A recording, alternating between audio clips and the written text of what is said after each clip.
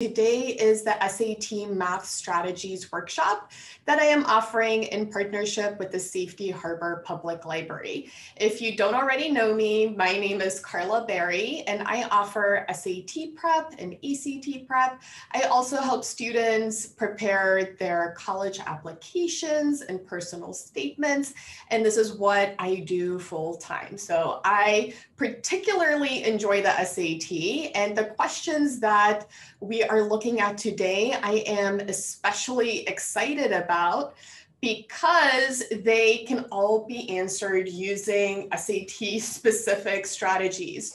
So for a lot of questions on the SAT, there will be a long way and a quick way to get to the answer.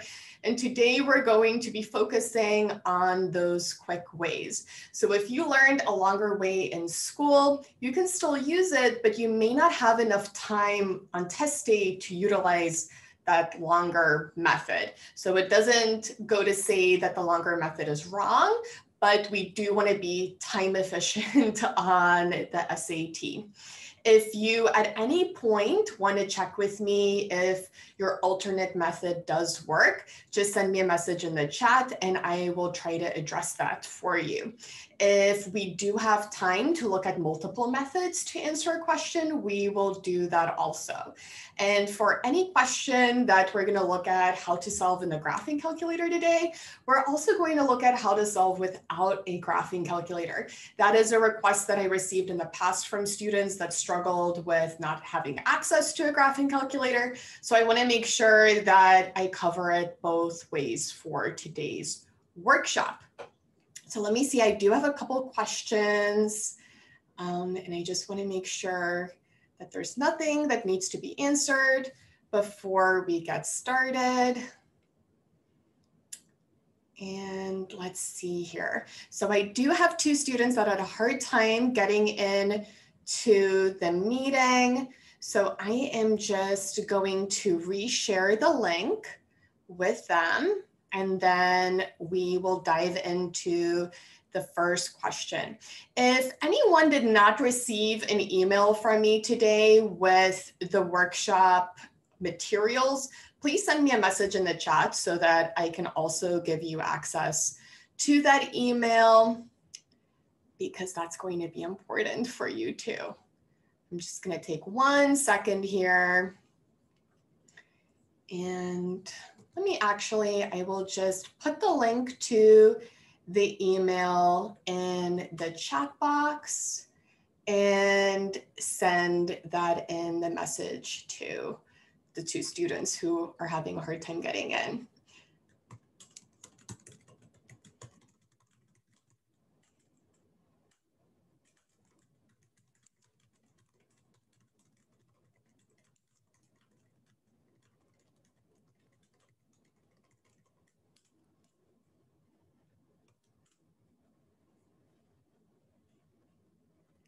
Give me 2 more seconds. And if anyone else is unable to join, they will still have access to the recording.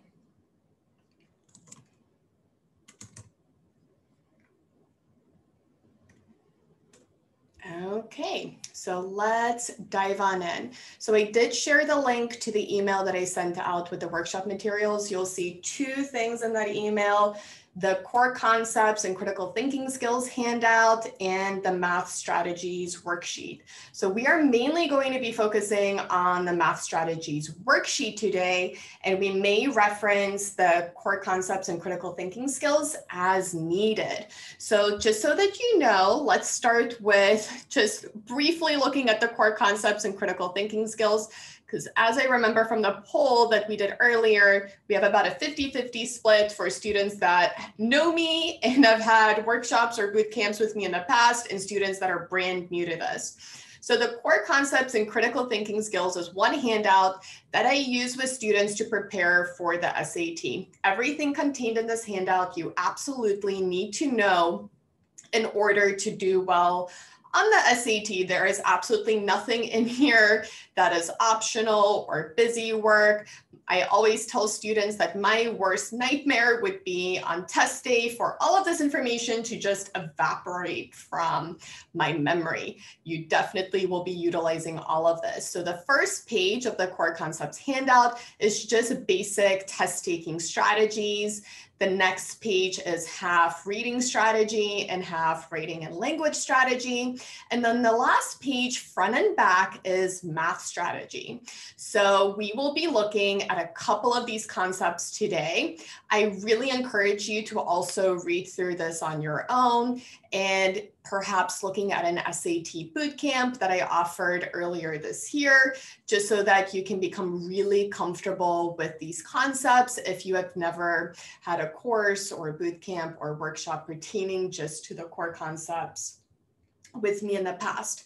So let's dive on into the SAT Math Strategies handout. So in here, I have pulled questions from real practice tests from the College Board. So the College Board has practice tests 1 through 10 that they have released to students to practice with to prepare for the SAT. Those tests are usually ones that were actually administered to students. So they are real questions and they're really indicative of what you're going to see on test day. Before I have students practice using test questions from test prep companies that come up with their own questions, I always encourage them to first work at a minimum through the 10 practice tests released from the College Board. Those are going to give you the best preparation. If you are practicing using Khan Academy, I would really want to encourage you to print some practice tests too, and actually take the tests using pencil and paper, because showing your work on paper has been shown to improve students' results on test day. So it's not the best practice to only work through those questions on your computer screen. I want you to actually physically work through them too. So the first question we have here is from the no calculator section from test 1. It's question number 6. And we see an equation there, h equals 3a plus 28.6. And when we read this question, we're going to have to identify what information do they want us to find. That's going to be the number one thing that we are looking for. But before I even read that question, I'm already paying attention to this equation. Can anyone tell me what kind of equation that is in the chat? Does anyone know? Let me see here. So Catherine says slope-intercept form, Nikki says linear, Alexandra says linear, and yes, this is just y equals mx plus b, and it's actually part of the core concepts. And if you can recognize something as being in the form of y equals mx plus b on the SAT, you are already halfway to getting the right answer in record time. So they give us a bunch of information there, right? But at the very end is the actual question. And the question part is the part that we want to zoom in and focus on. So it says, based on the model, what is the estimated increase in inches of a boy's height each year? So is an estimated increase going to be the slope or the y-intercept? Who knows? That's going to be the slope or the y-intercept.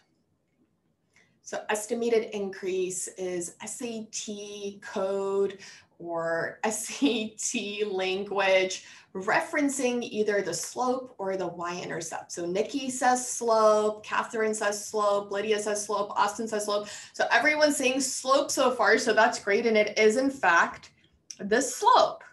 That's all they're interested in. So when we're looking at that equation, we just want to zoom in on the slope, and that's going to be the coefficient of x. And in this case, that's just going to be 3. And that's all you have to do for this question. Notice that I didn't even need to read the part of this question that came before. I didn't even need to know that it was about a pediatrician using this model to estimate the height of a boy in inches in terms of the boy's age, in years, between the ages of 2 and 5. This does not mean that on test day, I want you to not read the questions. I just want you to know which part is actually important and what is the part that you want to focus on. If I read the last part of that question that I have highlighted in blue there, and I wasn't really sure what they were looking for, and I looked at the equation and I was still a little bit confused, then I would go back earlier and really read that in detail. But if I read that last part and it makes perfect sense and I already recognize that this is just y equals mx plus b, I can feel comfortable just pulling out that 3 as my slope and moving on. So let's see here. Let's move on actually to the next question. And this is going to be question number 10, which is also from test number 1. So it is possible to solve this question in under 20 seconds without doing any algebra. And I'm going to give everyone a chance to do that before we look at it to see if you can figure it out.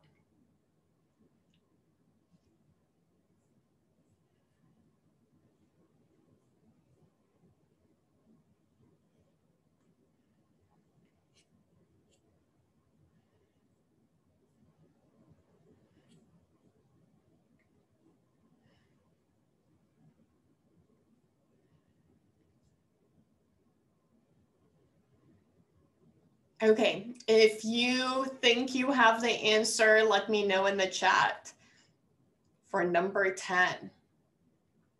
And then we'll look at how to get that answer both in a quick way and in a longer algebraic way. So Arnie says A, Nikki also says A, and A in fact is the correct answer. Question number 10 is the perfect illustration from the core concepts for thinking before you jump in. So on the SAT, it's really advantageous to pause and think and really consider the information before you do a lot of work. It doesn't mean that you're never going to have to do a lot of work, but sometimes if we just pause and stop to think about what is the information given and how are we using that information, we can avoid a lot of work. So in this case, when we look at this question, we have g of x equals ax squared plus 24. For the function g defined above, a is a constant and g of 4 equals 8. What is the value of g of negative 4? Well, g of 4 equals 8 just means that when we plug in x, it's equal to y. I hope that's clear to everyone. So when x equals 4, y, or g of x, equals 8. So let's see where we're plugging in that 4 for x. We would plug it in right here.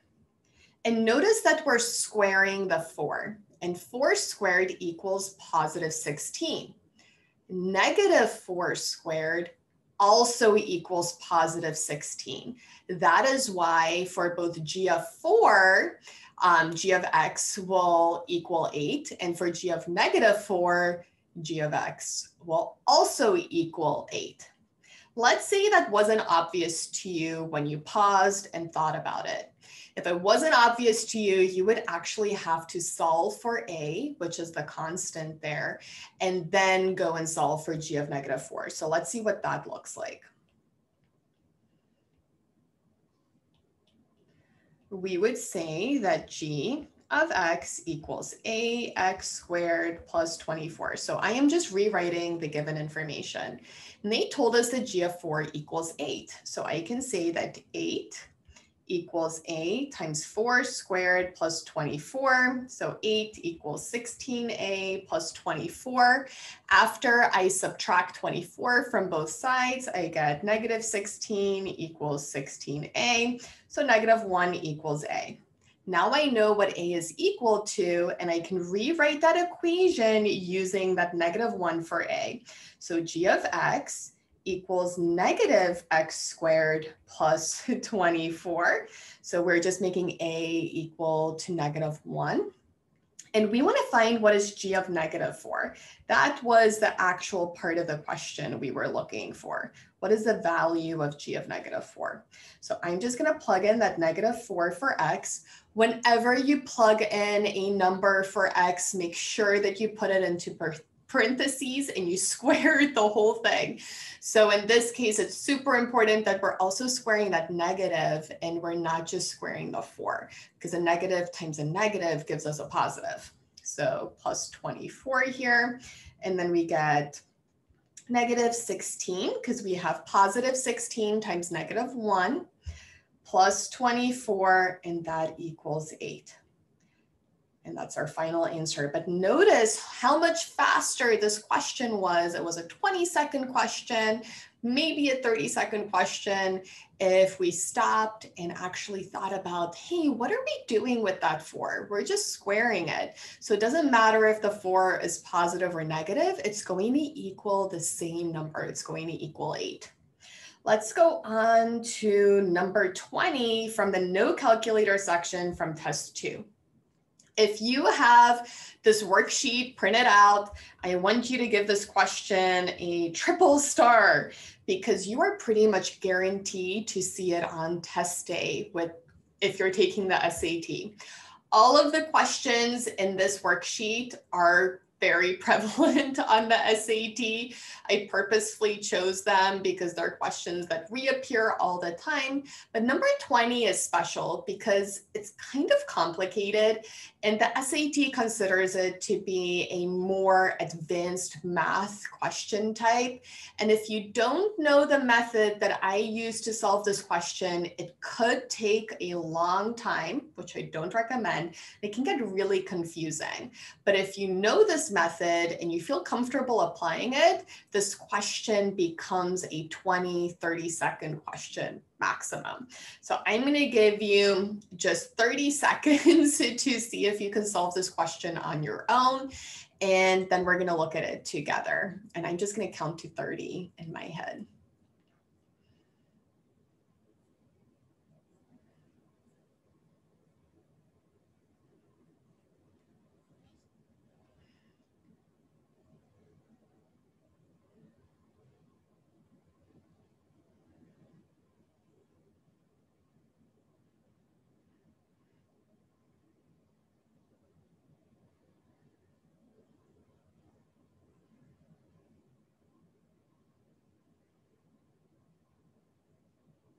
Okay, does anyone have the answer to number 20?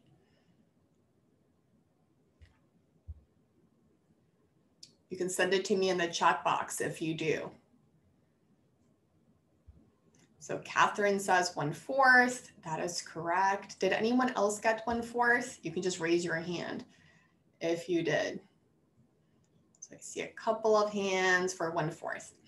So realistically on test day, this is what my question is going to look like, or my piece of paper is going to look like.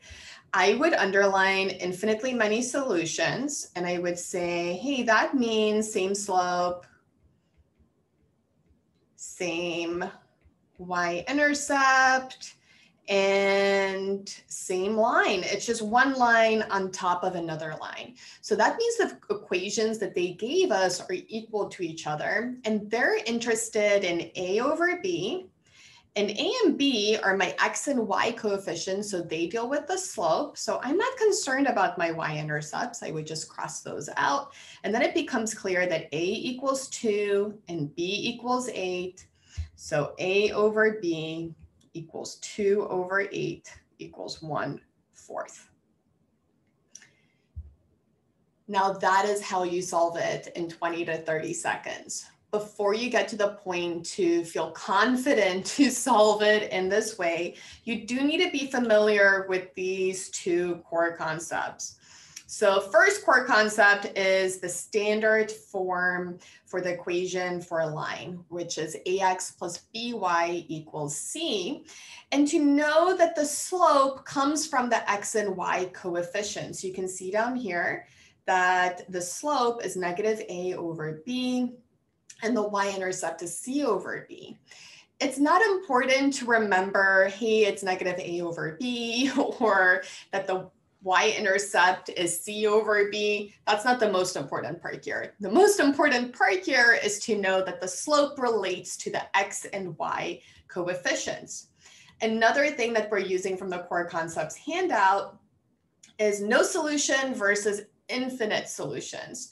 So that question said that there were infinitely many solutions. So that triggered in my mind, hey, this is the same line. So they're going to have the same slope and the same y-intercept. And in that question, remember that they said they wanted a over b. And I can see from those equations that are written in standard form that a and b are just my x and my y coefficients. So I am concerned with my slope, and that's why I could comfortably just cross out my y-intercepts and not worry about them, or the numbers that would later on become my y-intercepts, and I just got 1/4.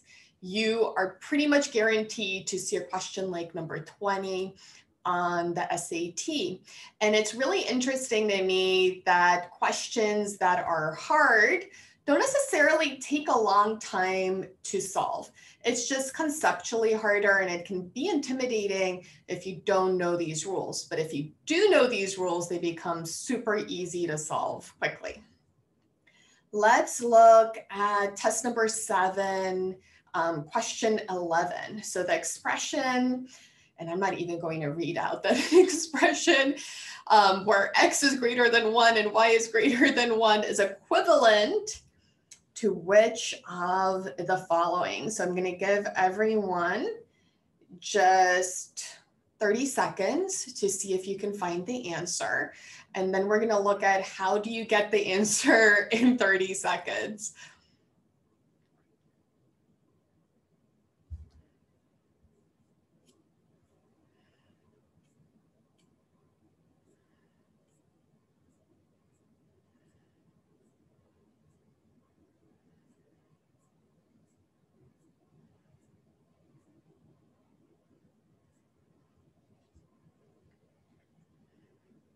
Okay, if anyone has the answers, send it to me in the chat box. So I see a couple already said, D and D. And that's the correct answer. So let's look here. So instead of changing all of the x to the -2 power and the y to the ½ power and x to the 1/3 and y to the -1 power, instead of simplifying all of those, I can just zoom in on one of them and see if it helps me pick the right answer. Let's say that I just zoomed in on this x to the 1/3.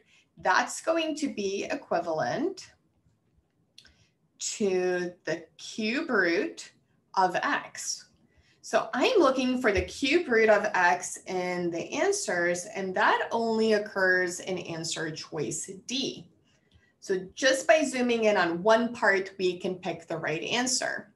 This also relates to the core concepts back page for math for exponent rules. And you 100% need to know all of these for test day. Notice that whenever we have an exponent that is negative, if we move it to the denominator, it changes to a positive exponent. Likewise, if we had a negative exponent in the denominator, if we moved it back up to the numerator, it would switch to positive. So let's look at the other ones in here too. So x to the -2 power would equal 1 over positive x to the positive 2 power. So we're looking for x squared in the denominator, and that also occurs in answer choice D. We have y to the 1/2 power here. That's just going to be equal to the square root of y. And that occurs here. And then for the y to the -1 power that's in the denominator there, remember that when I move that y to the -1 to the numerator, it becomes positive, right? It just becomes y. Y to the 1 is equal to y. And that we also have here in D. If anyone has questions as we work through these problems, please let me know in the chat box. And I just noticed a question relating to the previous problem, number 20. Why doesn't the number in the equation matter? So I hope I clarified that that 12 and the 60 don't matter because they relate to the y-intercepts. And the question asks for the value of a over b, which only relates to the slope. So that's why we're only concerned with the x and the y coefficients, and the y-intercepts here don't matter. Okay, so let's go on to test 3, number 3. Which of the following is equal to a to the 2/3 for all values of a? And once you get the answer here, just send it to me in the chat box. This should be a 5 to 10 second question on test day.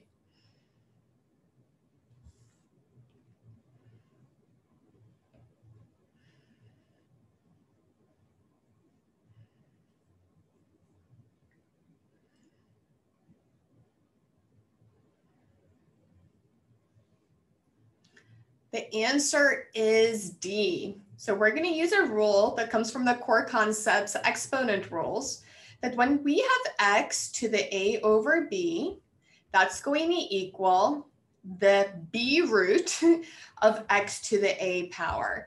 The way that you can remember this is that the exponent stays the exponent. It doesn't become the root. And whatever number that's in the denominator here becomes the root. So if we look at a to the 2/3 power, 3 is in the denominator there. So that's the root that we're looking for. We're looking for the cube root. And we have 2 in the numerator there. So we're looking for a squared. So the answer is D. Any questions on that? Just let me know in the chat box. Let's look at question number 3 from test 8. The formula below is often used by project managers to compute E, the estimated time to complete a job, where O is the shortest completion time, P is the longest completion time, and M is the most likely completion time. Then they give us an equation. Which of the following correctly gives P in terms of E, O, and M?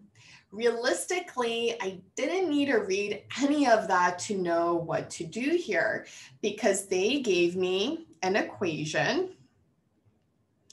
And then I can see that all my answer choices are P equal to something. So that tells me that I need to solve for P here. I need to isolate it. And I'm going to give you guys just 20 seconds to see if you get the answer. Once you have an answer that you feel comfortable with, send it to me in the chat box.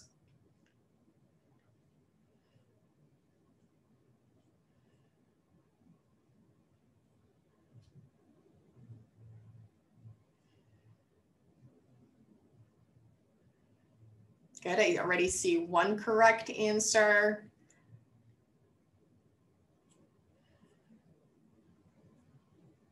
See a couple more. So when we want to get P by itself, the first thing that I would want to do here is clear the fraction. That means that I want to multiply both sides of the equation by 6.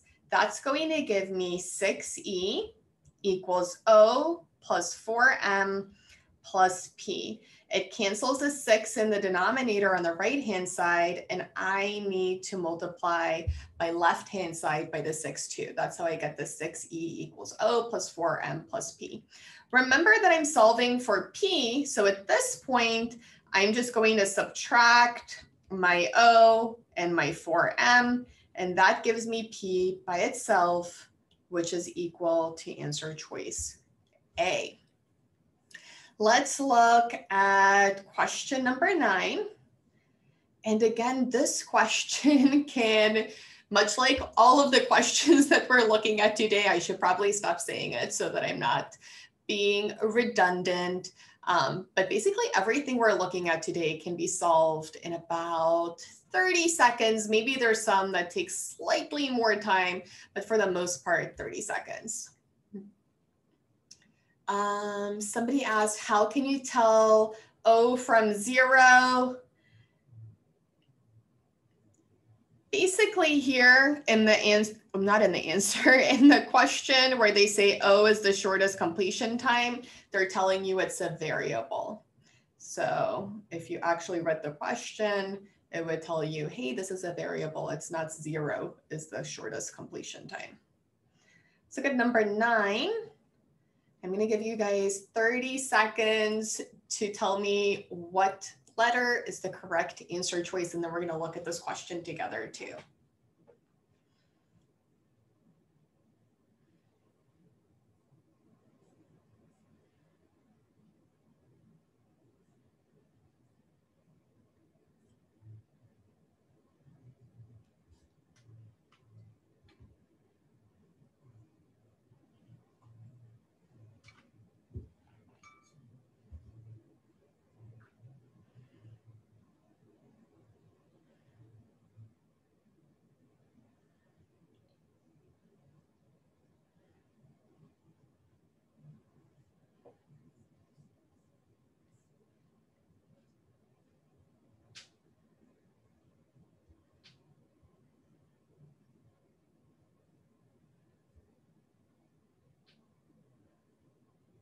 Okay, so let's first look at how not to answer this question. If you started answering this question by squaring both sides here to get rid of that radical, and you got x minus a equals x squared minus 8x plus 16, and then you went ahead and plugged in the 2 for a, and you had x minus 2 equals x squared minus 8x plus 16, and you were attempting to solve for x, you were doing way too much work for this question because they already gave you the options for your answers in the answer choices. So there's no need to be going through all that algebra. Instead of actually solving for x, we're just going to look at that question. And there are 2 cases where we have to be really careful about the domain on the SAT. Whenever we see a variable in the denominator of a fraction, so let's say I had 1 over x minus 2, I would know that x cannot equal positive 2 because that would be 2 minus 2, which is 0, and I cannot divide by 0. That would not work. So another case for looking at the domain would be whenever I have a radical, an even root, and I have a variable on the inside, as long as that radical is there, it needs to be equal to a positive number. And this is what I'm actually going to use to solve this question. They want to know what is the solution set of the equation above. So I'm going to take each of these and just plug it in for x on the right-hand side to make sure that this all equals a positive number. 3 minus 4 equals -1. So x cannot equal 3. 6 minus 4 equals positive 2. So x could equal 6. 2 minus 4 gives me -2. So 2 doesn't work. We already eliminated 3. So the answer here has to be D. So remember that radical x, or an even root of any radical expression, has to be equal to a positive number for question like number 9. Let's look at question number 19 from test 10. And I am going to give you 20 seconds to answer this question. And if at any point you do have a question, instead of raising your hand, please send me a message in the chat box. So I already see a couple of correct answers for this. So for systems of equations on the SAT, we generally want to use substitution or elimination. But for this question, we have an important clue. We are in the no calculator section, and they are asking for 5x plus 5y. They are not simply asking me to solve for x or y by itself. If they were asking for x or y by itself, it would be more likely that I would need to use substitution or elimination. But on the SAT, whenever they ask you for a combination of variables, usually you are first going to want to try to see what happens when you simply add the equations together or you subtract one equation from the other equation. So in this case, we're just going to draw a line. And we're going to add the 2 equations, and that's going to give us 5x plus 5y equals 2,500, and 2,500 is our answer. This is question number 19 in a no calculator section. There are only 20 questions in the no calculator section, and they go in order from easy to medium to hard. And as soon as you get to the free response questions, they reset in difficulty. So it goes easy, medium, hard again. So the second to last free response question, number 19 in the no calculator section, is considered to be more advanced and pretty hard. And all you had to do here is add the 2 equations together. And that is why it's so important before you dive into a question and you utilize your strategies that you maybe needed to use in school on math tests, to think about what could you do to get to the answer in a faster way, and think about it as the SAT. This is a critical thinking test. It's a reasoning test. So it rewards students that pause and use their brains to think about a faster strategy to get to the right answer. Okay, let's look at the next page here. Test 1, number 6, and this is in the calculator section. And for any conversion question on the SAT, I want you to remember to show your work. So I have been working in the test prep industry for over 10 years. I have helped a ton of students prepare for the SAT. And for about the first 8 years, I didn't see students have a major issue with questions dealing with conversions. But over the last couple months, maybe the last year or two, I have noticed that students are more and more uncomfortable with conversions, and that students often fall into the trap of going directly in their calculators instead of showing their work on paper and setting up those equations, and then they make silly mistakes and they're pretty much just giving away points, which is not what I want you to do on test day. I don't want you to give away any points. You get the exact same point for an easy question, as a medium question, as a hard question, and no one is ever going to know were you solving the easy questions or the medium questions or the hard questions. So even for an easier conversion question, I still want you to show all of your work. So I'm going to give you just a minute to solve this question. And once you have the answer, you can put it in the chat box and we'll look at it together.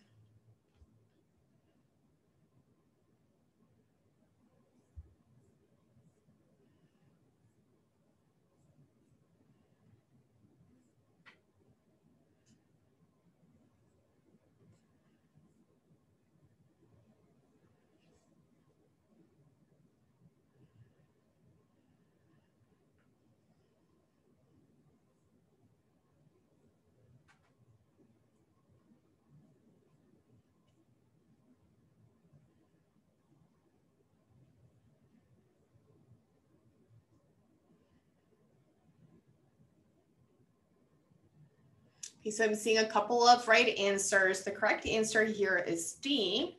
And let's think about how we're going to get there. So they say, based on the information given in the box above, how many 1 milligram doses are there in one 2 decagram container? So they want to go from 2 decograms to milligrams.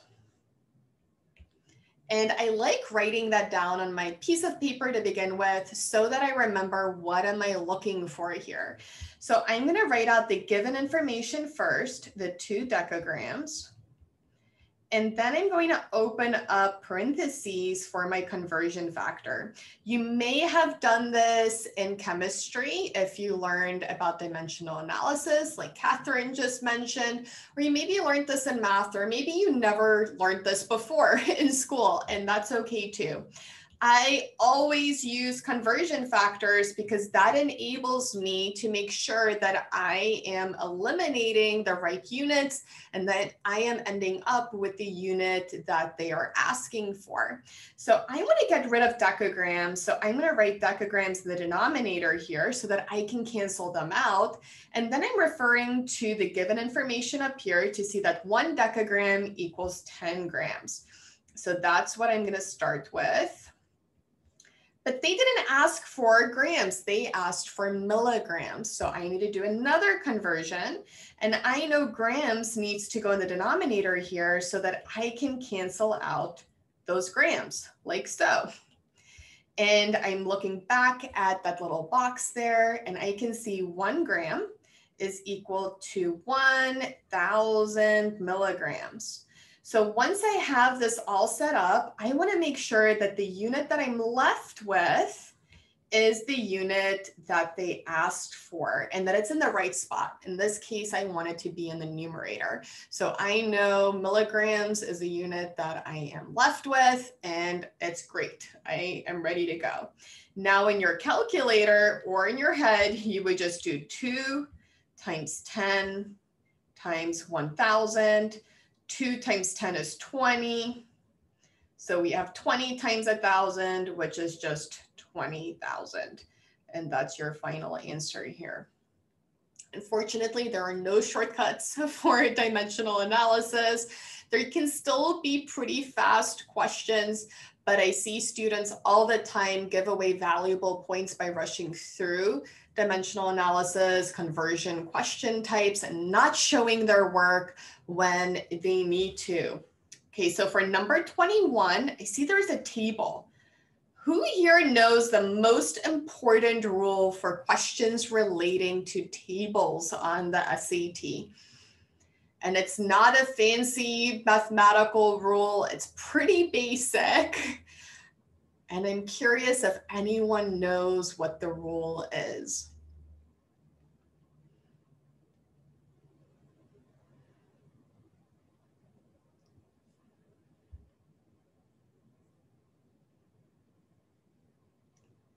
I don't see any responses here. I see one read. That's actually not it. So the number one thing that you need to keep in mind for tables on the SAT is to write on the table.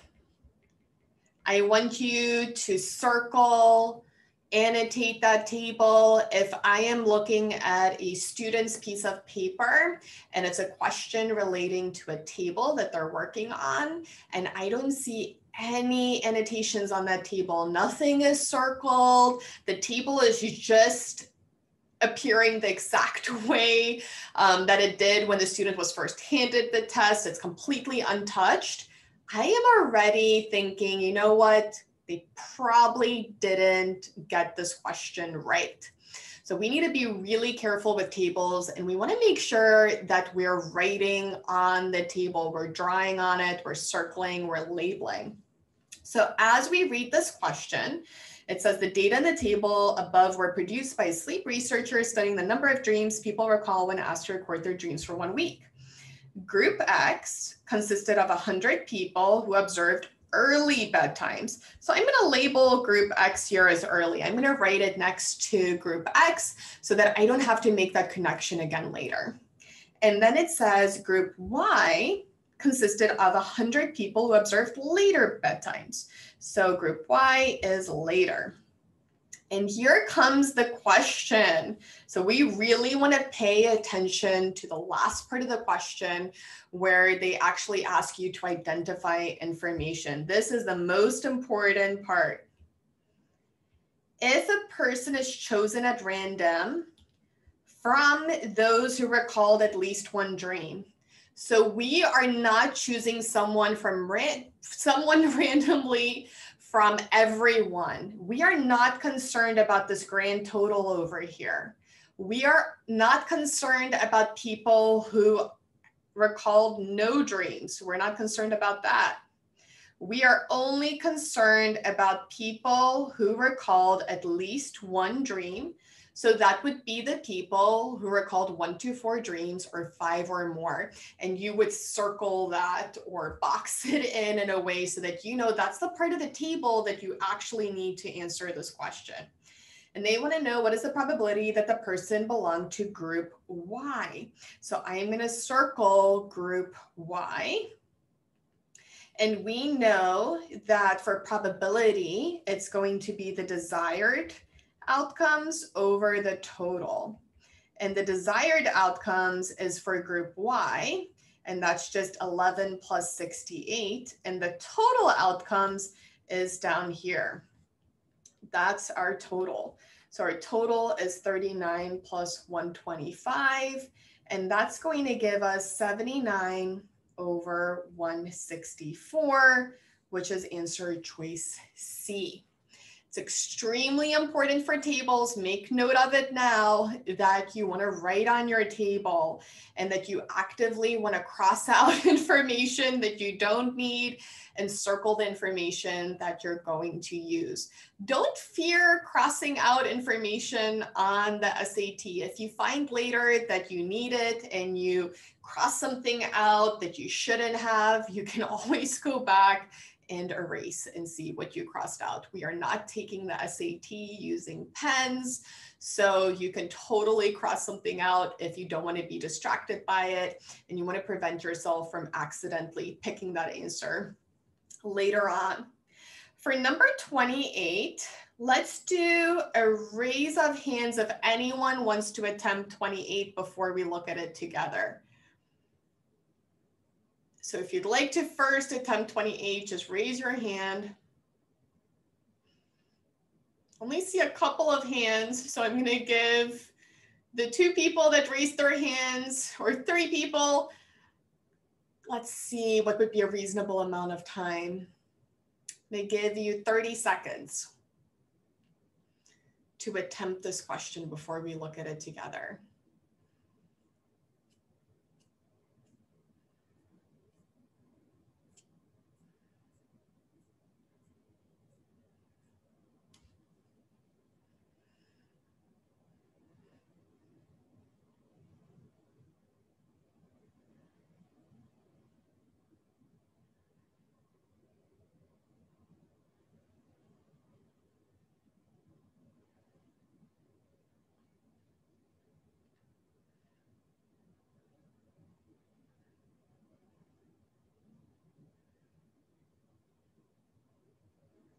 Okay, so this question appears in the calculator section of the SAT, and our graphing calculators can actually solve it.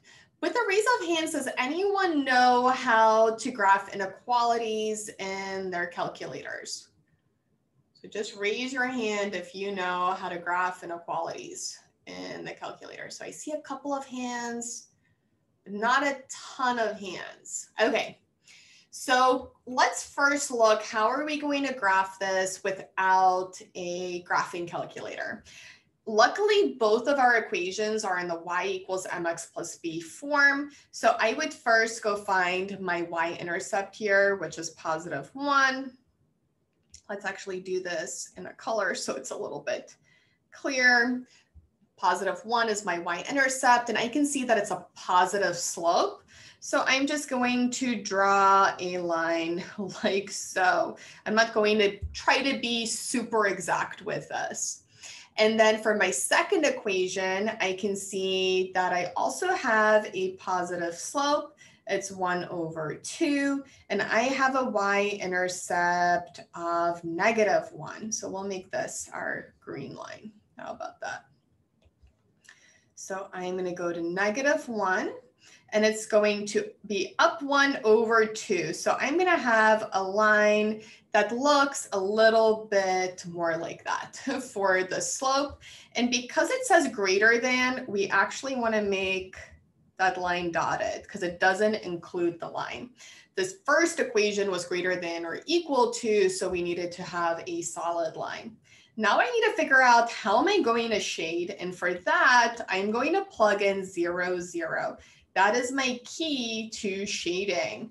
So for the first equation, when y is 0 and x is 0, we have 0 is greater than or equal to 1. Oops. Let's see here. And that is not true, right? We could say not true. That means we don't want to shade 0, 0. We don't want to shade the origin.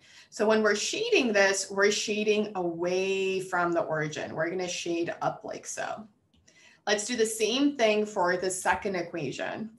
Is 0 greater than 0 minus 1?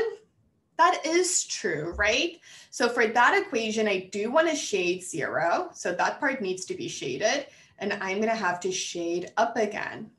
My solution for this inequality is where the shading overlaps. And I can see in quadrant 4, there is no overlap. So that means quadrant 4 has no solutions.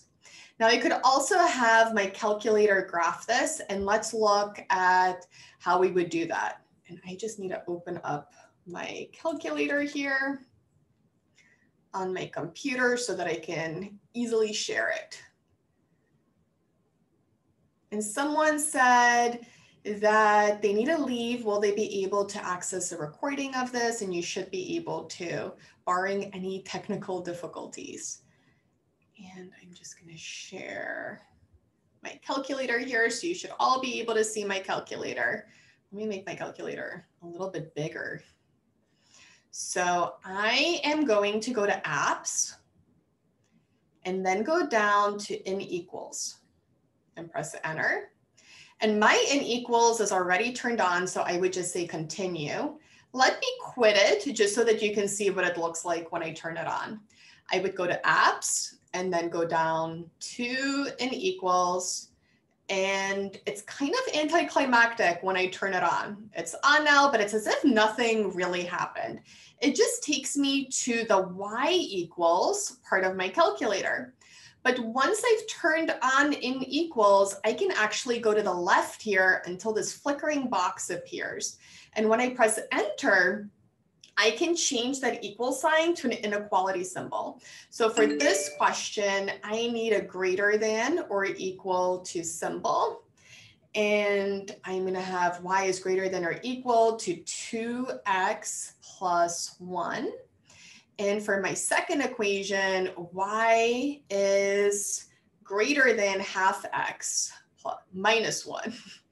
So greater than half x minus 1, and then I'm just going to graph that. You can see my calculator graphs and shades it for me, which is a lot faster and more accurate, I'd even say, than doing this by hand, because your calculator doesn't make silly mistakes, but we sometimes do. And I can see here that my fourth quadrant is empty, so that is where there would be no solutions for the system of inequalities.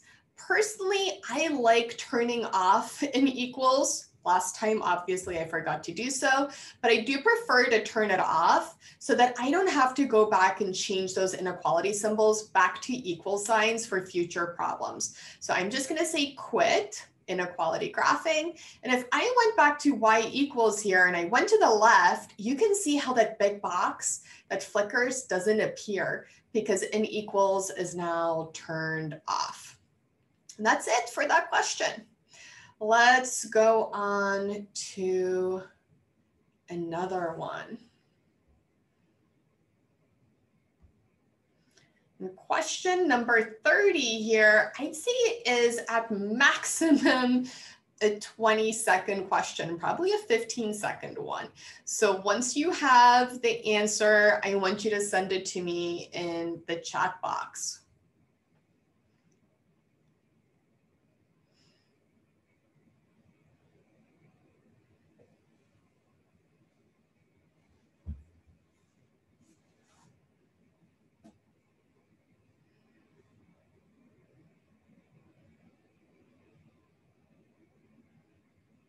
So I see a couple of answers so far. I'm gonna give you guys 10 more seconds.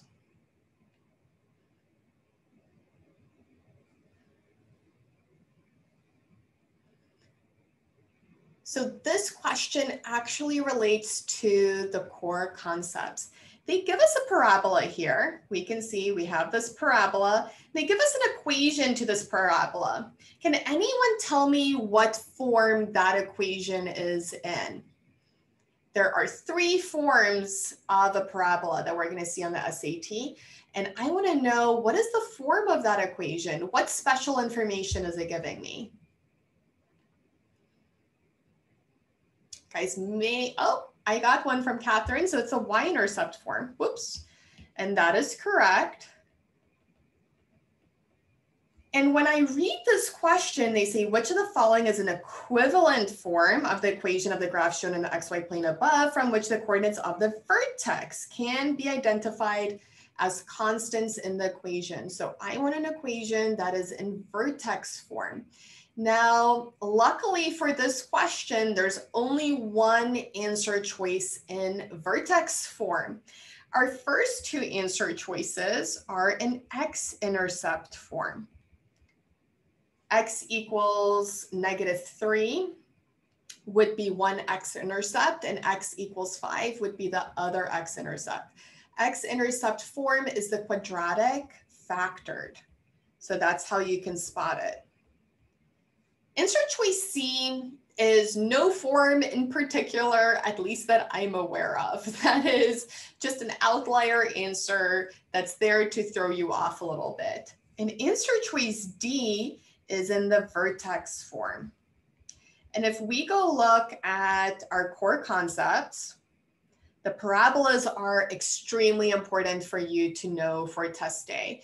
So we have the 3 forms of a parabola there. The vertex form is something in parentheses squared and then plus the constant. That constant can be positive or negative. The y-intercept form is the basic form of a quadratic that I'm sure you're all pretty used to seeing, ax squared plus bx plus c.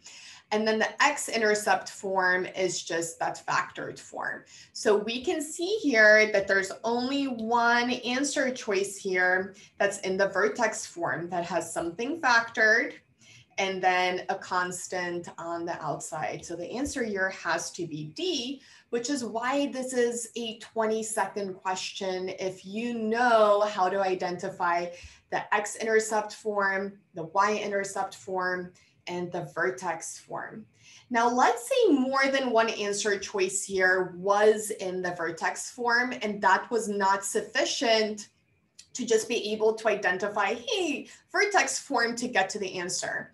In that case, we would need to complete the square to switch it from y-intercept form to vertex form. And because quite a few of you said that you were aiming to score above a 700 on the SAT, you would need to know how to complete the square in order to accomplish that goal. So we're going to take y equals x squared minus 2x minus 15. And then we're going to leave a space to complete the square there. We're going to take half of that 2 and square it. So half of -2 is -1. -1 squared is +1. But remember that I cannot simply just add a 1 to an equation. That's not allowed. So I'm going to have to subtract a 1 also. And this is going to give me a perfect square right here, x minus 1 squared. And in the outside of the parentheses, I'm going to get -15 minus 1, which is -16. So let's see here, and that would be d, x minus 1 squared. minus 16. And Catherine asks, which would be the correct x-intercept form? So out of these two, the correct x-intercept form would be A. X plus 3 times x minus 5. You want to switch the sign of the x-intercepts when they're factored. So that would be the correct x-intercept form. Number 28, I'm going to give you all 30 seconds to attempt on your own before we look at it together.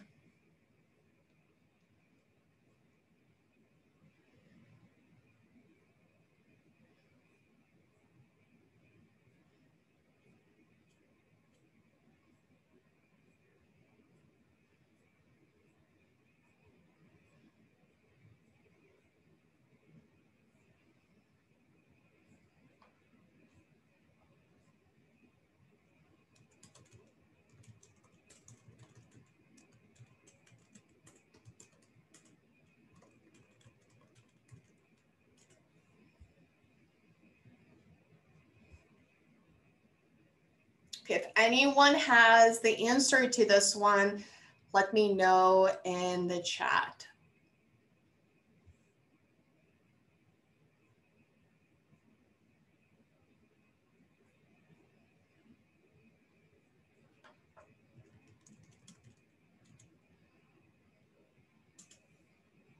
See one answer so far. It's not the right answer though. Give you guys a couple more seconds.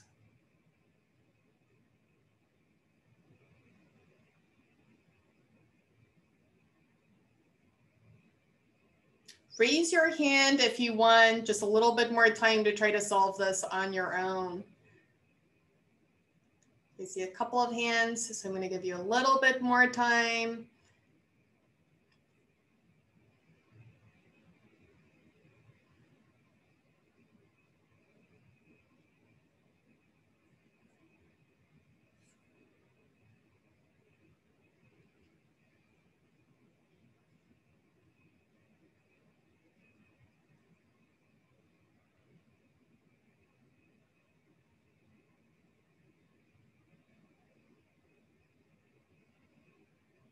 Ah, someone's on the right track. Okay, let's look at this question because I don't want to waste too much time on it and have you answer this using the long way. So what the College Board wants you to do is not what I want you to do for this question. If you looked up the solution for this question from the College Board, it would most likely say that you should label C and E. So you would label these 2 points because they gave you C and E in the question.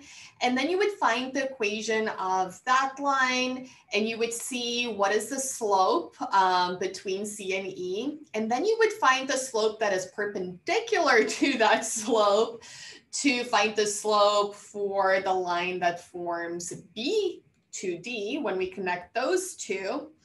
And then you would use y minus y1 equals m times x minus x1 to finally find the equation that goes from B to D. But that's a lot of work and it's not realistic for test day.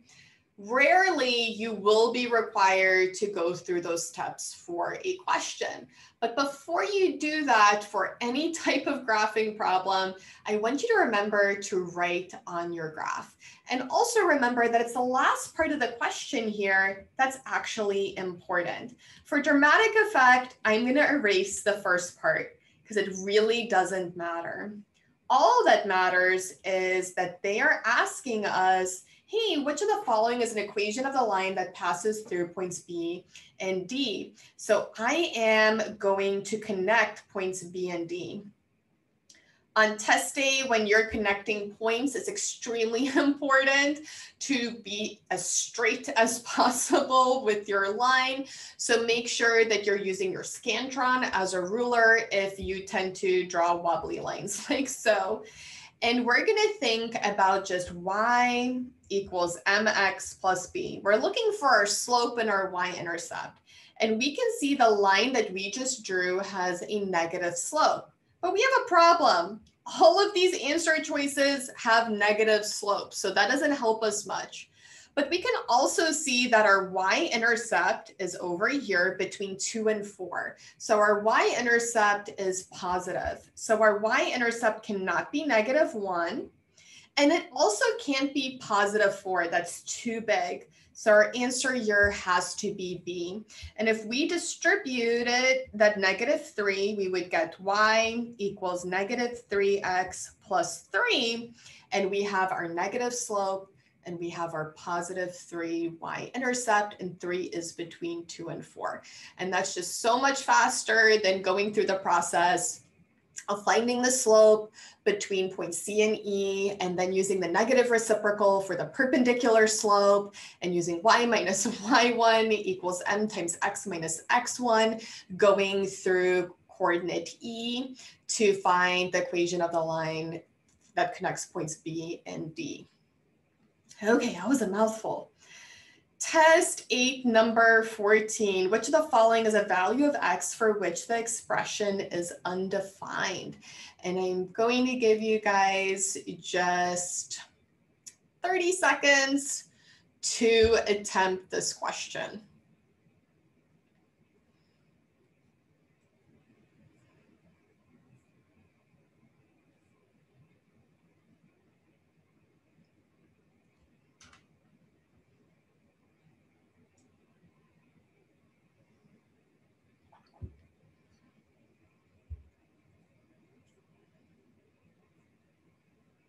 So someone asked if the recording will be on my YouTube channel, and I will be uploading it there. So I already see a couple of right answers, so let's just dive on in here. So it asks us, when is this undefined? It's undefined when the denominator equals 0. Remember earlier I said whenever you have an even root, you want it equal to a positive number, and we don't ever want to divide by 0. So we need to see what number for x would make our denominator 0. So we're going to say that x squared plus 3x minus 10 equals 0. And then we're going to factor that to solve for x. So x times x gives me x squared. And then I have to think about what two numbers multiply together to give me -10 and add together to give me +3. And that's going to be 5 minus 2. So x plus 5 times x minus 2. So I'm going to have x plus 5 equals 0. So x equals -5. That's not an answer choice. And I also have x minus 2 equals 0. So x equals +2. So D is the correct answer there. We could have, instead of factoring here, just plugged in those answer choices in the denominator. We can also use an app on our calculators if you have the TI-84 called Polysmelt. And we can just plug in the equation in the denominator into that. So I'm going to go to apps and then go down to Polysmelt, polynomial root finder. My order is 2 because this is a quadratic. I have x squared. I want real solutions, and the rest I'm going to leave alone. Auto normal float degree. To go next, you press the graph button. And I'm going to press zoom. It's the middle button because it says clear, to just clear the information from my previous problem. And then my first coefficient for x is going to be 1. And then I have plus 3x. So I'm going to do 3, enter. And then minus, so I'm switching the plus to a minus, 10, and press enter. And then to solve this, you would press the graph button, and it gives us x equals 2 or -5. So if you're not great at factoring, you could also solve for your x values using this method. Does anybody need to see how to use Polysmelt using the TI-84 Plus that is not CE? Just raise your hand if you need to see that. Everybody, okay, so I see a couple of hands. So I'm just going to change my calculator to the TI-84 Plus. So I would still press apps, and then I would go down to Polysmelt, Always go too far here. Hopefully it didn't go too far already. Let's see.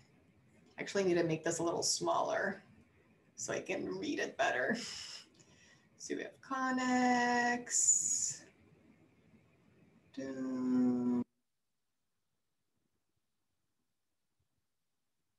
There we go. So there's Polysmelt.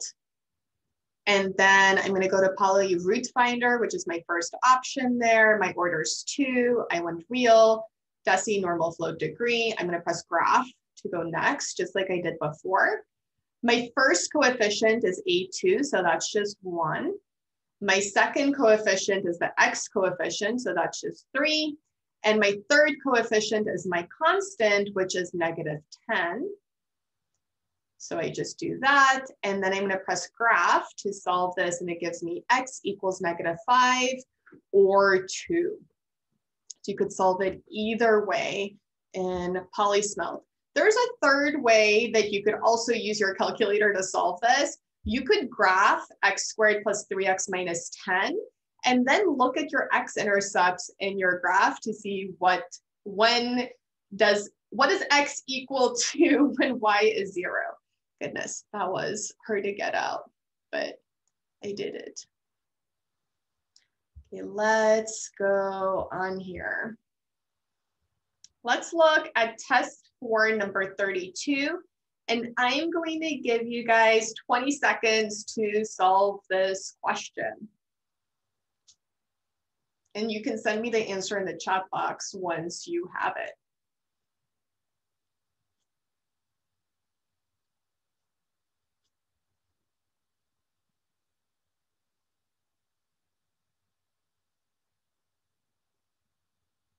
I already see 1 correct answer.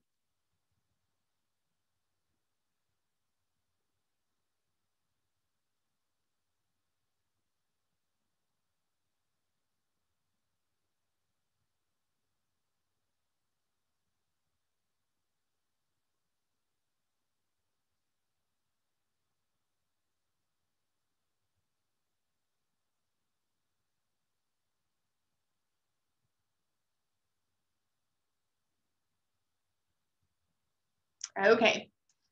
First thing, we would zoom in for this question, and zooming in is actually the first concept on the core concepts for math. You want to zoom in to find what the question is asking for, and also see how does it relate to the core concepts. In general, SAT questions will relate to a core concept. So I am going to zoom in just on this equation. And I can see that that equation looks an awful lot like y equals mx plus b.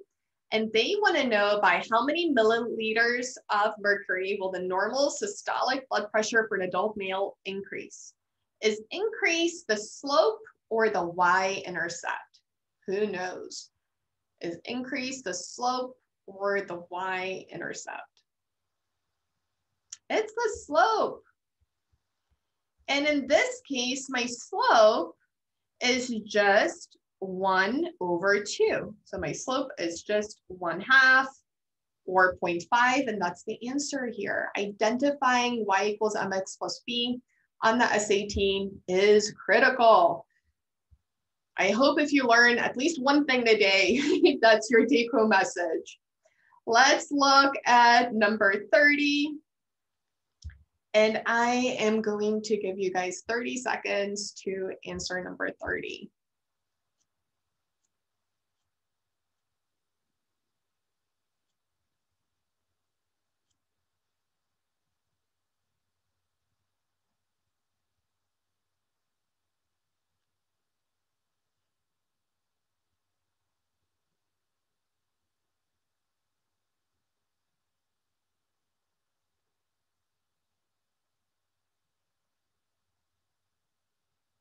Okay, so for number 30 here, I want you to remember for any kind of question that has a graph or a table, you must write on the graph, you must write on the table, and also remember that it's okay to ignore some information. You're not going to necessarily use everything that they give you for a question.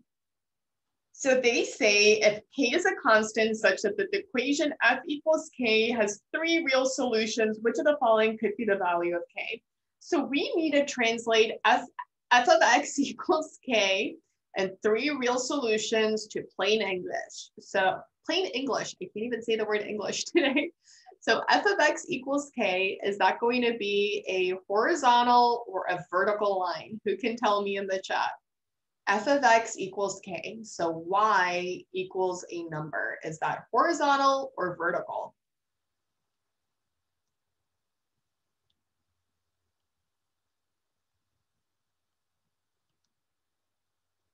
It's horizontal, that's correct. So we are just going to draw a horizontal line right above it to remind ourselves, hey, we're looking for a horizontal line. Then it says has 3 real solutions, and real solutions, when we're given an equation and then another equation, would be our intersections. So how many times does this horizontal line intersect that equation? And they say it intersects 3 times. So I'm going to draw a horizontal line, and then I'm going to move it around until it intersects 3 times with the line that's already there. And I can see at -3, it intersects 3 times. So my answer here is just going to be B. If I looked at answer choice A, which is +2, it only intersects 1 time. So it can't be A. If I look at B, which is through 0, it only intersects 1 time. And at -2, it only intersects 1 time. Notice here that we didn't need that equation at all. We didn't need it. We could ignore that information and we could just zoom in on the second part of the question, which is the part that actually matters in this case.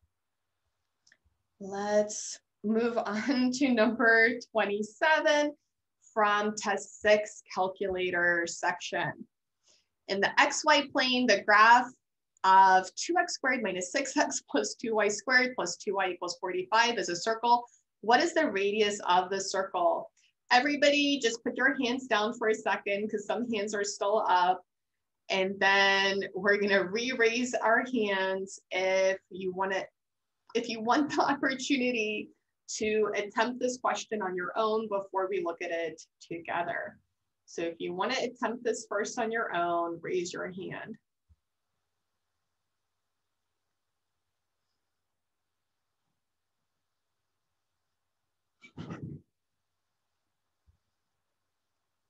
Don't see that many hands raised, so we're just going to look at this together to begin with. So without a calculator, we would need to complete the square in order to get that equation to look like our circle equation, which is x minus h squared plus y minus k squared equals r squared, and that is in the Core Concepts handout. So the first step of completing the square here is we need to divide everything by 2. So we're going to get x squared minus 3x, and I am going to separate that from y squared plus y equals 45. So half of -3 is -1.5, and -1.5 squared is 2.25.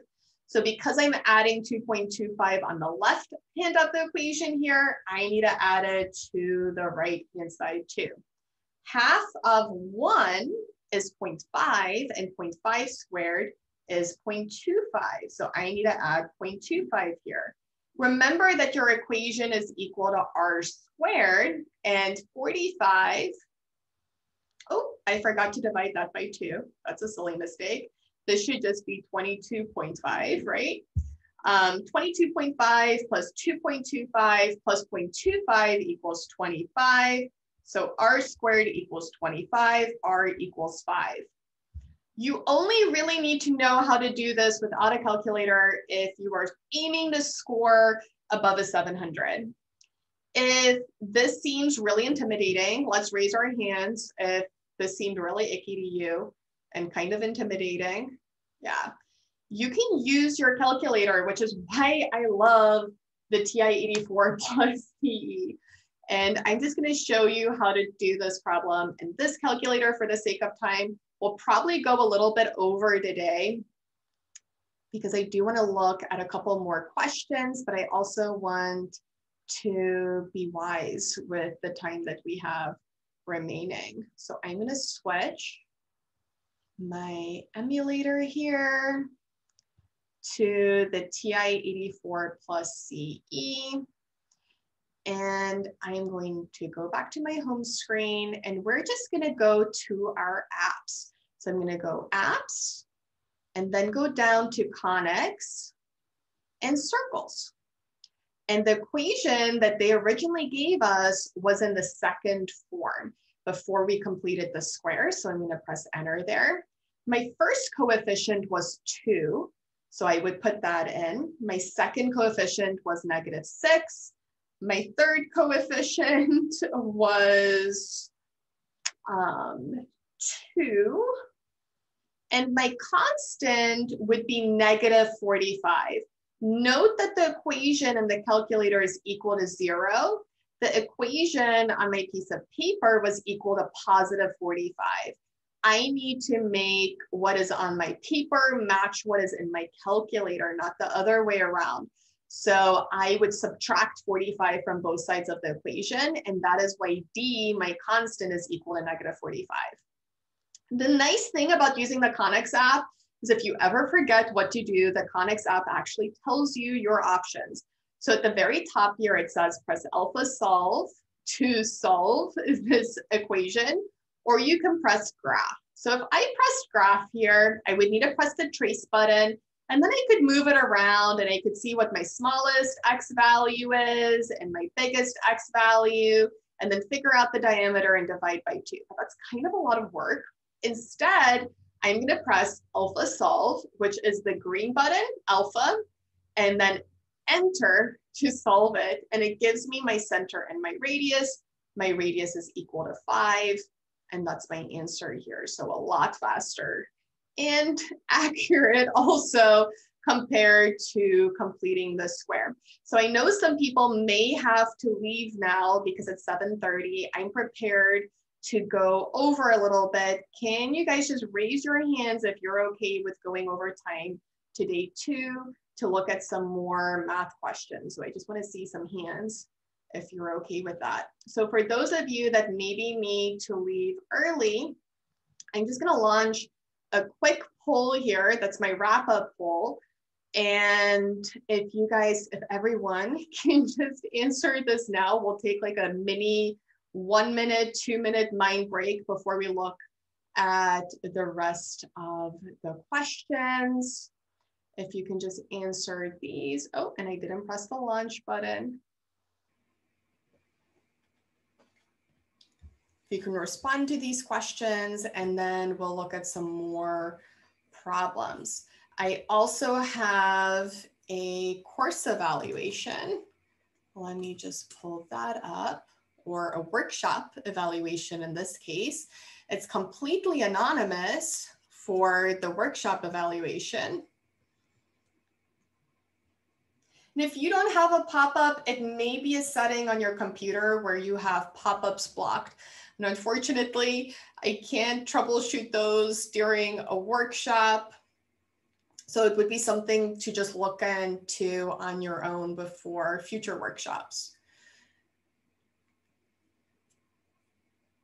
So let's see here. Looks like the calculator or math workshops are the more popular choice so far. And then some of you are interested in the SAT prep course. I am offering one starting the first week of January. It will probably be the only course that I offer until next summer because I am currently pregnant and I am due mid-March. So that SAT prep course that starts the first week of January will most likely be the last course that I offer before the baby is due. if you are interested in the course, I going, oh, thank you. I'm going to put the link here in the chat box and you can click on that. And then I'm also going to put the link. Oh, I already did. Added the link to the course evaluation. And I am going to end this poll and just share the results in case anyone's curious how other people answered these. And we'll move on to the next questions.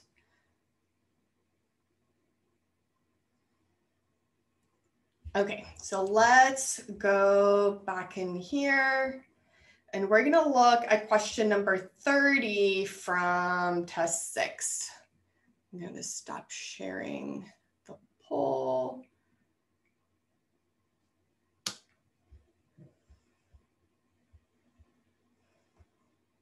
And I'm gonna give you guys just 20 seconds to answer question number 30, because realistically, that's how much time it should take you on test day to answer question number 30.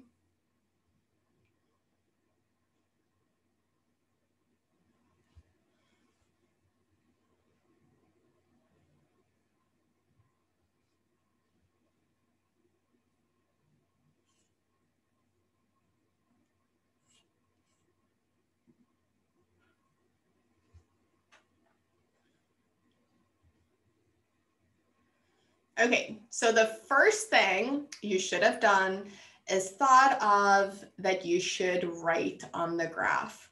All of the equations down here are in the y-intercept form of a parabola.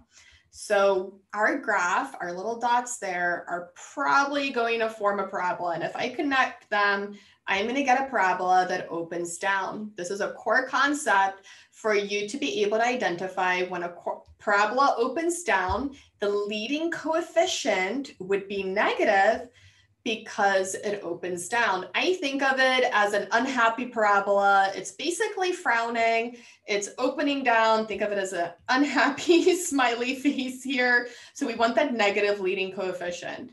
We're also going to look at our y-intercept because those equations are in the y-intercept form of a parabola, and the SAT loves y-intercepts. And our y-intercept we can see is over here, and it is positive. So we're looking for negative leading coefficient and a positive y-intercept. And that only occurs in answer choice D. And that would be our answer here. For number 30 from test 9, I am going to give you guys just 30 seconds to attempt it. And once you have an answer that you feel comfortable with, send it to me in the chat box.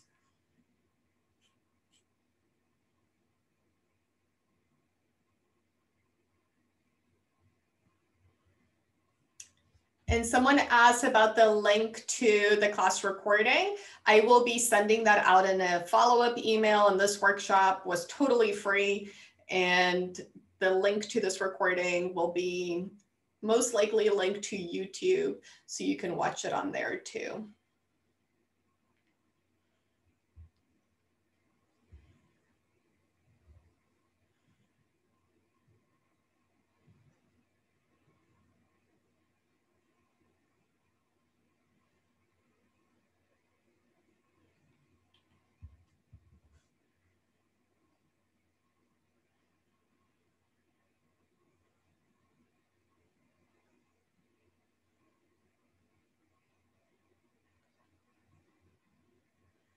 Okay, so what the College Board wants you to do here is find the slope of the equation of the line of best fit. So they want you to find this slope, and then they want you to use y minus y1 equals m times x minus x1, plugging in any two coordinates that are along that line and find the equation of the line, and then pick an answer choice that best matches whatever equation you found.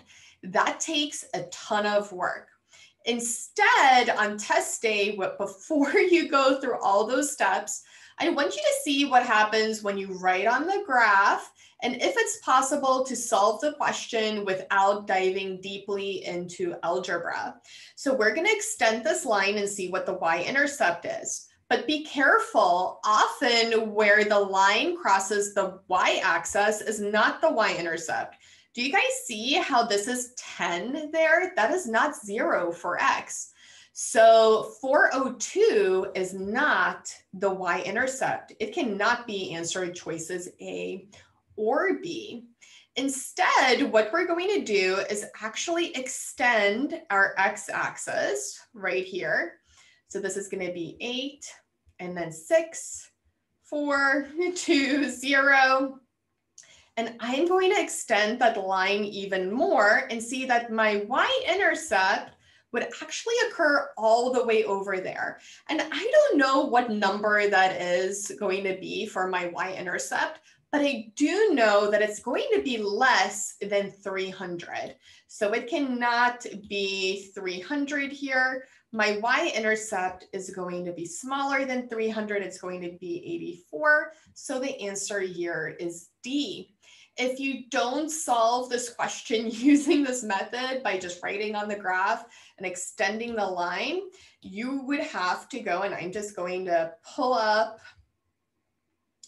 the solution here. You would have to go through this whole process of picking two coordinates along the line of best fit, finding the slope, plugging that into y minus y1 equals m times x minus x1, along with one of the coordinates along that line.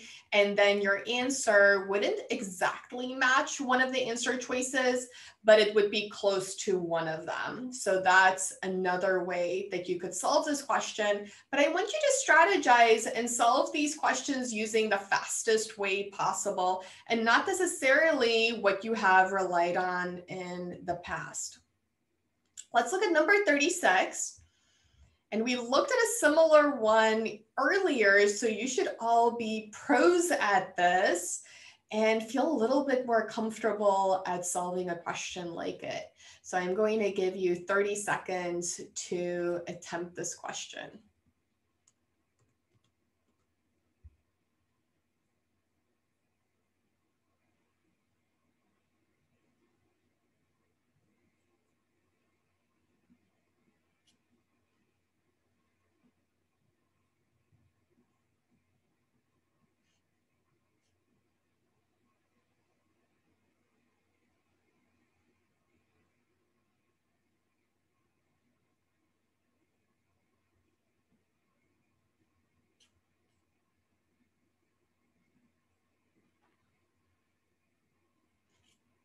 And once you have the answer, you can send it to me in the chat box.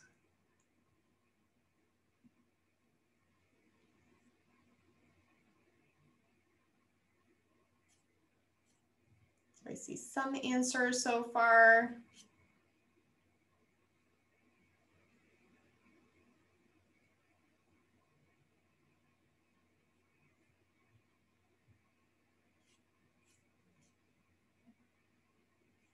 Okay, so let's look at this.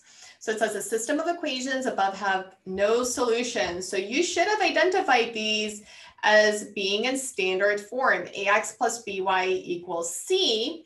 And no solutions relates to a core concept. And let's just go look at it really quickly. It's on the back page.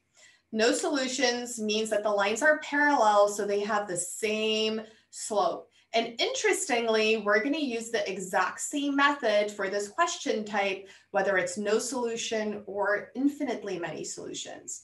If A and B are constants, what is the value of A over B? So it is only interested in our slope here. It is not asking us about our y-intercepts, so we can cross those out. And I can see that A equals 3/4 and B equals 1/2. So A over B would just be 3/4 over 1/2.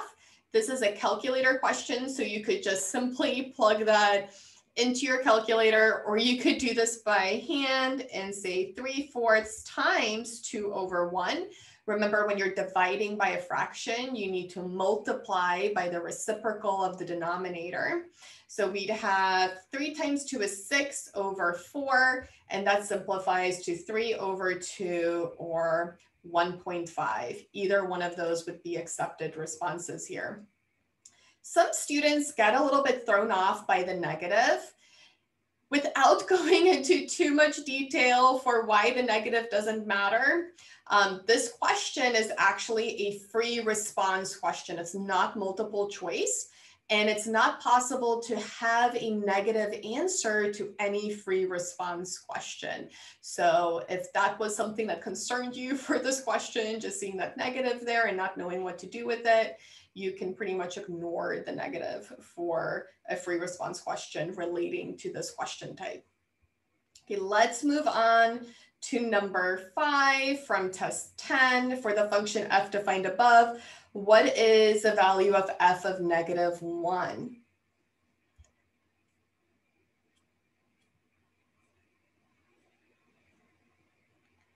And I'm going to give you guys just a couple seconds, and a couple of you already have the right answer here. F of -1 is the same as asking you what is y equal to when x equals -1. So we're going to take that -1 and we're just going to plug it in for x. So I can say that f of -1 equals -1 plus 3 over 2, which is 2 over 2, which equals 1.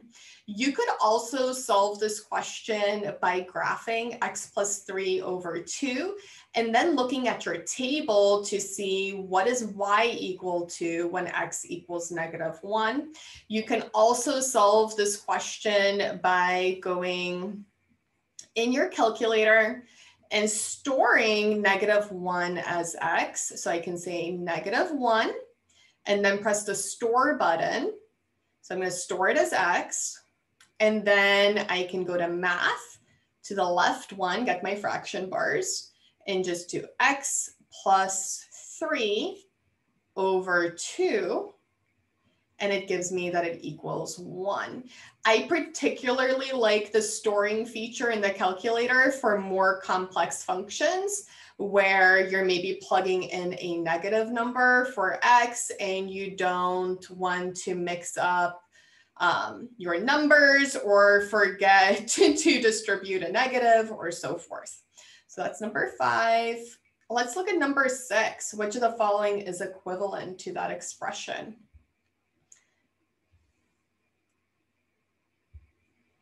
And you should be able to answer that question pretty quickly.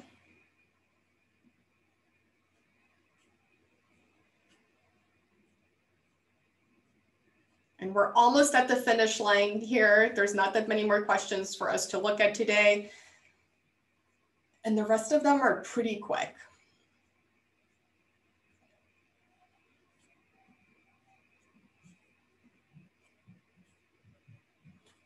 So I see a couple of right answers here. Whenever a question on the SAT asks me for an equivalent expression, I'm always going to just look at one term at a time instead of multiplying everything and taking the time to distribute everything. So I'm just going to zoom in on my x squared term and see what is 2x times -3x. And that gives me -6x squared, and that -6x squared only appears in one answer choice. So my answer here would have to be D for number 6. Let's go on to number 11. And I think for the last couple of questions, because we're almost out of time, I am going to just show you quickly how to do them. And then if you want to reattempt them later on your own, that would be okay too. So they give us a table. The table above shows 2 lists of numbers. Which of the following is a true statement comparing list A and list B? By a raise of hands, how many of you would feel comfortable finding the mean and the standard deviation in a graphing calculator? So I see one hand here. How about without a graphing calculator?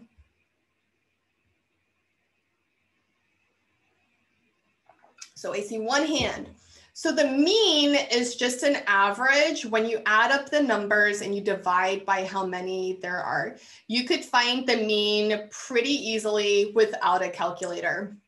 For standard deviation, you're looking at the dispersal around the mean. When you have a different set of numbers and the spread is different, you are going to have different standard deviations.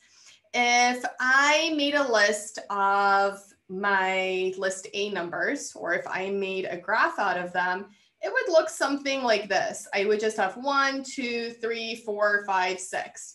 But for my list B numbers, I would have them more clumped together because I have 2 of the 4s. So that means my dispersal around the mean, and the mean is just the middle, would be different for these two. So the answer would be A without using a graphing calculator and just using logic. But that can be kind of difficult for students. And luckily this question appears in the calculator section. So in the calculator, we're gonna go, and my calculator is no longer turned on. Let me just turn that on here. 1 second to turn on. Oops, okay.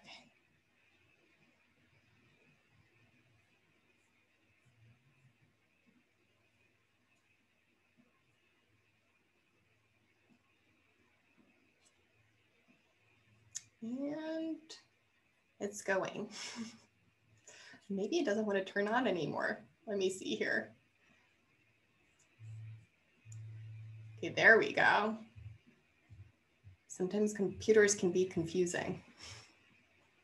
So I'm going to go in the calculator and I'm going to press my stat button. And then I'm going to go to edit. Oh, but I have a problem here. I have numbers here from this question when I did this previously.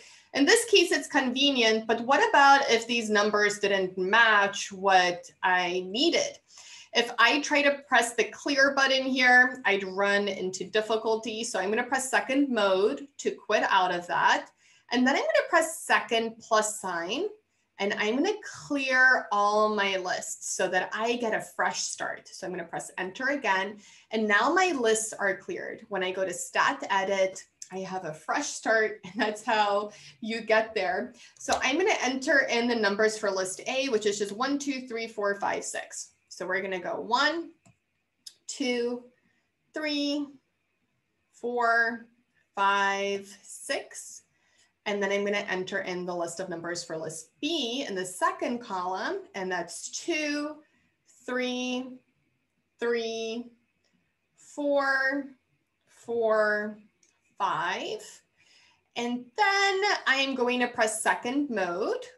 And the second step of using the stat button is pressing second stat. So I press second stat, and then I'm going to go over to the math part and down to mean. So I want to find the mean of that list of numbers, but I need to tell my calculator which list. So I'm going to press second stat again, and I'm going to insert list 1, and it gives me 3.5. Instead of going through the whole process to find the mean for the second list, I'm just going to scroll up here and highlight mean of list 1 and press enter to copy it. And then I'm going to go to the left one, and I'm going to write over list 1 with list 2. So I'm going to go second stat and insert list 2, and it gives me 3.5. So I know that my means are the same. Let's check the standard deviations. So I'm going to press second stat, scroll over to math, down to standard deviation, and then press second stat again, insert list 1, and it gives me the standard deviation. And then I'm going to scroll up, highlight that to copy it down, and press second stat to insert list 2, and it gives me a different standard deviation from list 1. So I know that the standard deviations are different. And remember that I will be uploading a recording of today's session. So if I'm going a little fast for the last couple of questions, you can always watch that recording back to review those. But I do know we need to wrap up here soon. We've already gone a little bit over. So for number 12, it asks, a book was on sale for 40% off its original price. For percent questions that relate to percent increase or decrease, we're going to use a core concept. And it's on the first page of core concepts, those two that I have start there. The first one is, if we have increased by X percent, we're going to express the percent as a decimal and add it to the number 1.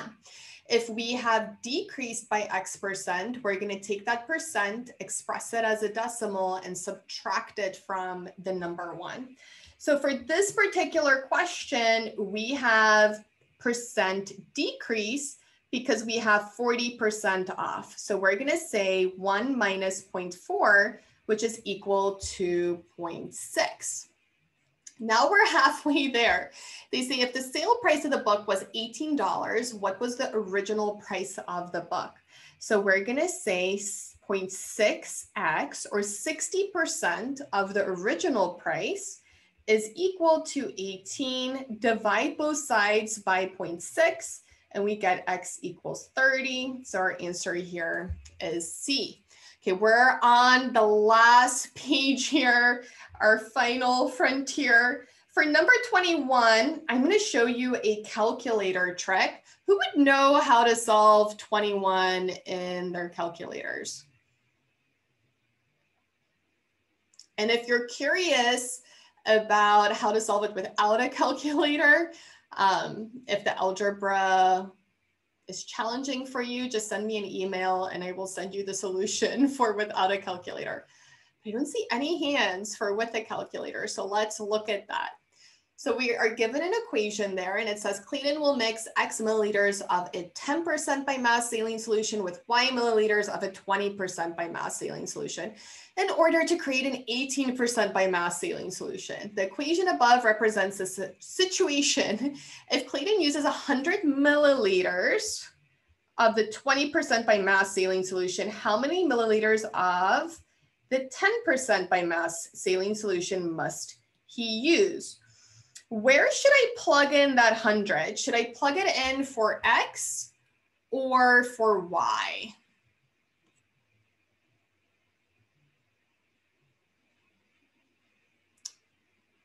Where does that 100 go? Should it be plugged in for X or for Y? So they say 100 milliliters of the 20% by mass saline solution, and the 20% is that 0.2, which is next to the Y. So we want to plug in the 100 for Y.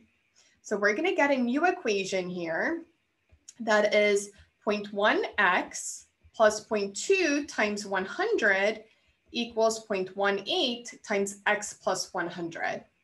And once you get to that point, you can go into your calculator. You do not have to solve this by hand and solve for X using algebra.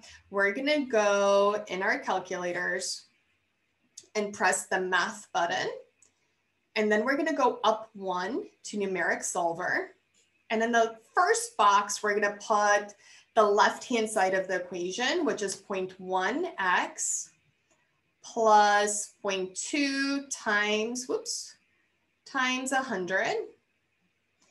And in the second box, I'm gonna put the right-hand side of that equation, which is 0.18, go back here, 0.18 times x plus 100. And once my equations match here, what was on my paper or each side of the equation, I'm going to press enter for OK. And then I'm going to press graph to solve this. So it gives me x equals 25, and that is my answer. So just remember that we pressed math and then went up 1 to equation solver. I need to share the right screen here. Here we go. So our answer here is just 25 based on what our calculator gave us. Number 23. I'm going to give you just 20 seconds to attempt 23 on your own.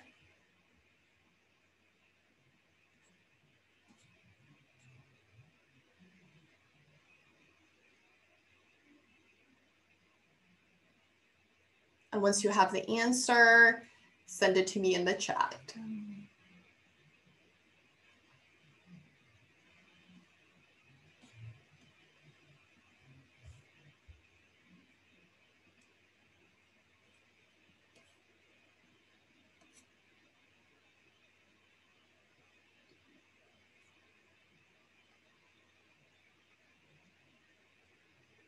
So I can tell you that the College Board wants you to find the slope using 2 coordinates from the table and then use y minus y1 equals m times x minus x1, which is a lot of work and you don't need to do that in order to solve this question.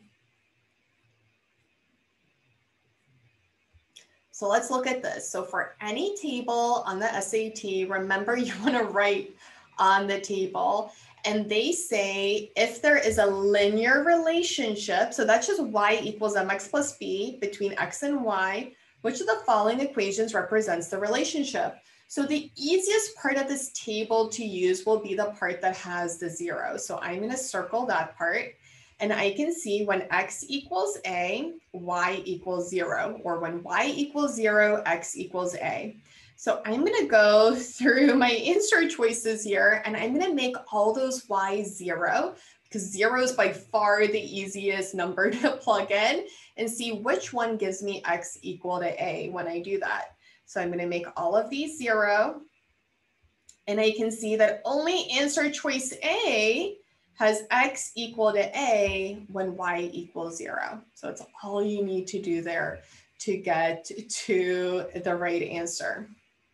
Let's go on to number 25. How many of you would feel comfortable solving this question in the graphing calculator? See a raise of hands. How many of you need me to show you how to solve it in the TI-84 Plus as well as Plus CE? So raise your hand if you also need to see it in TI-84 Plus. I don't think, okay, I do see a hand. So we have a system of equations here in standard form. AX plus BY equals C. And this question occurred in the calculator section of the SAT. So we can go to an app called Polysmelt, and we're going to use the second Polysmelt. I don't know why my calculator keeps on disappearing today, but it does. Very strange.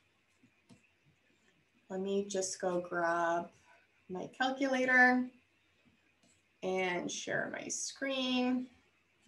Okay, so I'm going to go to apps and then go down to Polysmelt, and we're going to go to simultaneous equation solver. Remember before we were using polynomial root finder. So we're going to simultaneous equation solver. I'm just going to press enter. I have 2 equations and 2 unknowns, and then the rest I leave alone as just auto, normal, float, degree. To go next, I would press the graph button, and then you just fill in the coefficients for X and Y. So you'd have 2.4. So I press 2.4 and then enter the minus sign and then enter 1.5 and enter 0.3 and enter 1.6 and enter, and then 0.5 and enter, and negative 1.3 and enter.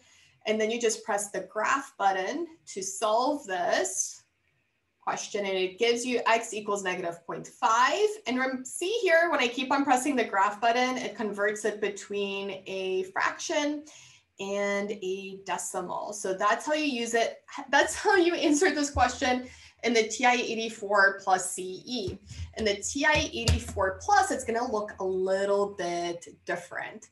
So let's look in there. So we're going to go to apps and then go to Polysmelt 2, just like we did before. So we're going to apps, And then we're going to go find poly SMEL2. And we're gonna go to simultaneous equation solver. We have two equations, two unknowns.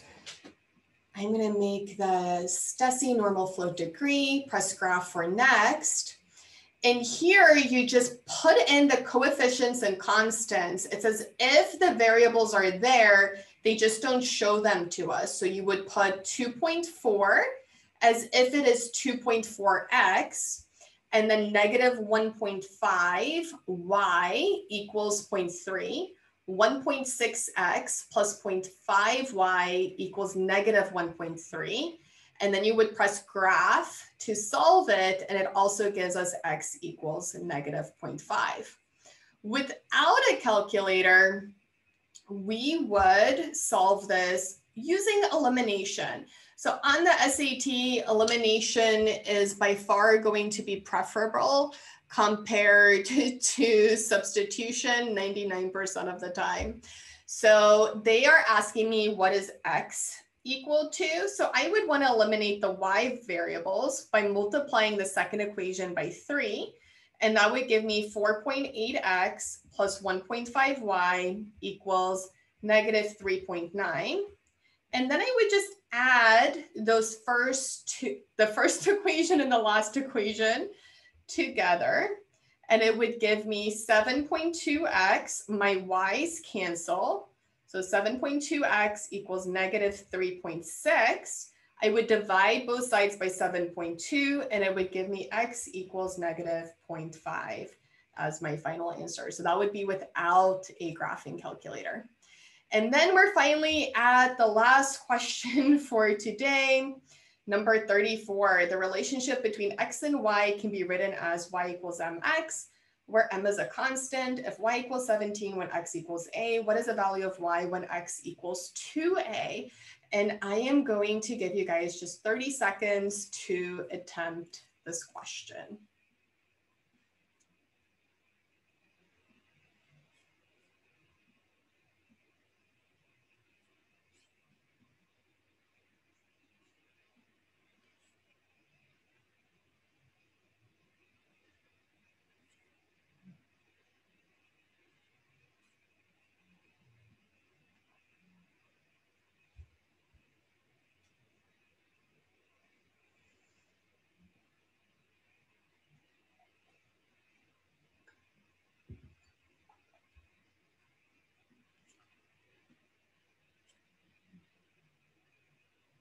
So Val, you're correct.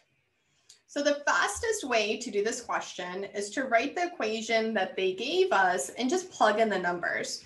So we're going to say y equals mx, and they say if y equals 17, so you want to plug in 17 for y. When x equals a, so we want to plug in a for x. So we're going to say 17 equals ma. What is the value of y when x equals 2a?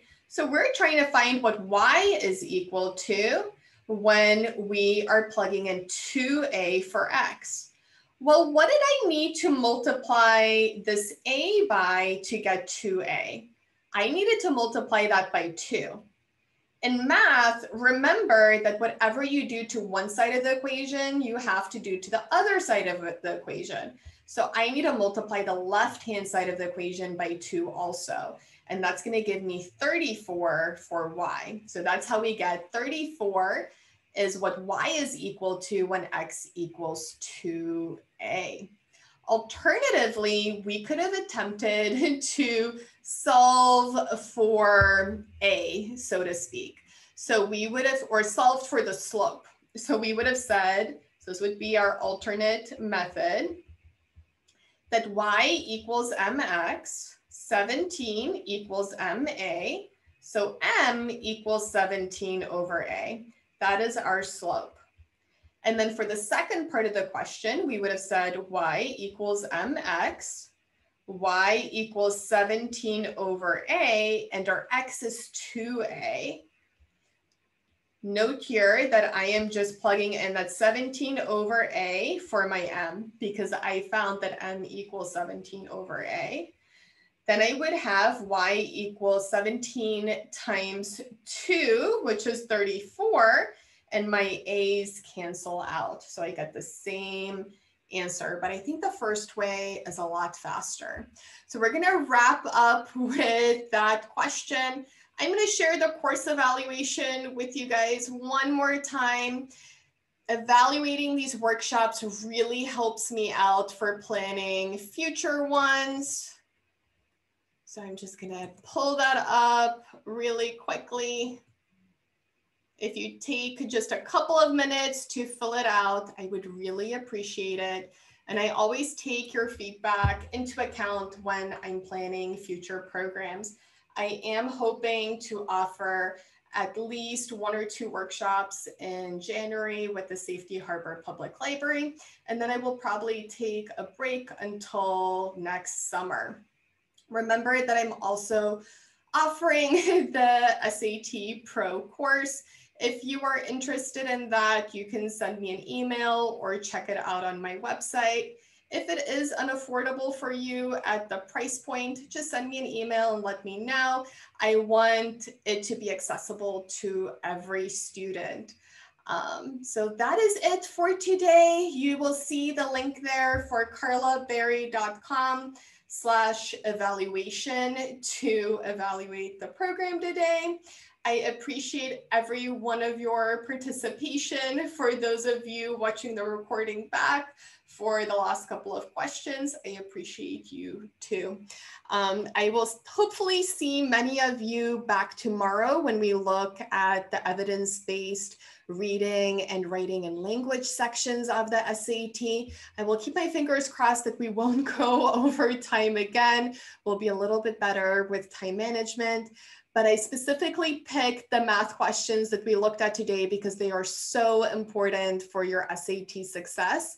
And they're questions that relate to concepts that students often don't fully understand, and where you could use strategies to really save time and make your lives a whole lot easier when you are trying to find the right answer. So make sure that you also practice these strategies on your own to reinforce them. So with that, I'm going to sign off for today. Let me know if you have any questions, and I do appreciate you filling out that evaluation. Have a good evening, everyone. Bye-bye.